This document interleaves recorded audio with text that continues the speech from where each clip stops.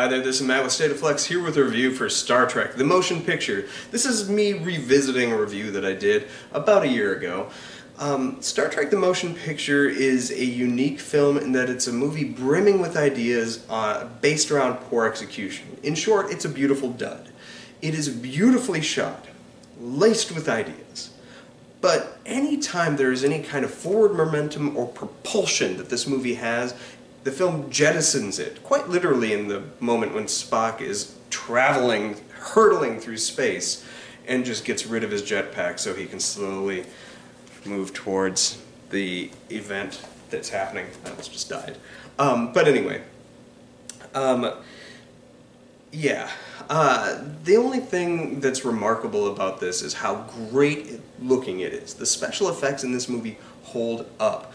The score by Jerry Goldsmith is phenomenal. And once you sit down and assess what this movie is truly about, ignore all the V-Ger stuff, ignore all the stuff with Spock and getting the crew back together Muppet movie style, like ignore all that stuff.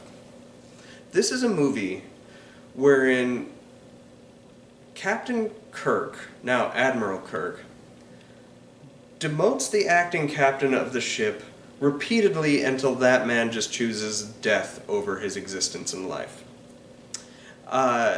It's just done through a series of dismissive demotions. First, Captain Decker is introducing Kirk around this ship. Kirk decides he wants to take control and shunts Captain Decker off to the side. And then, through a series of minimizations, finally, when confronting V-Ger at the end of the movie, V-Ger needs sort of like this sacrifice. Decker's just like, I have nothing left to live for, I'll bang the robot and be blown away into oblivion. And that's how it ends. And the funniest part of that is Kirk's ending monologue, where he's about to give recognition to who Decker was. Stops himself and it was like, no, let's not do that. And so this is a character that will forever be forgotten. Kind of like this movie. It's a forgettable mess. It's overlong at 2.5 hours. Doesn't matter how pretty it is, it stops dead anytime there's any suggestion of moving forward. It holds itself back.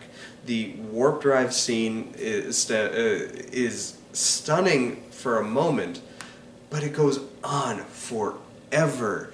And we have to stop, as a film universe, doing high speed at slow speed to show you how fast things are truly going.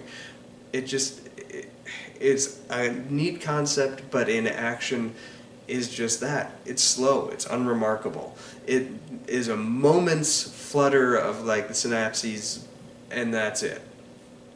I don't understand why this movie has such a hardcore fan base. The ones that love it love this movie, and maybe if you can explain it down in the comments down below, that'd be cool. But this one doesn't really do it for me. This was the first piece of Star Trek anything that I had seen, and I almost didn't continue on with it.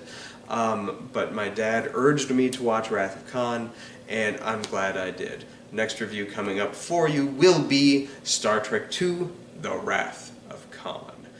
Thanks for watching, like, subscribe, do all that good stuff. Peace.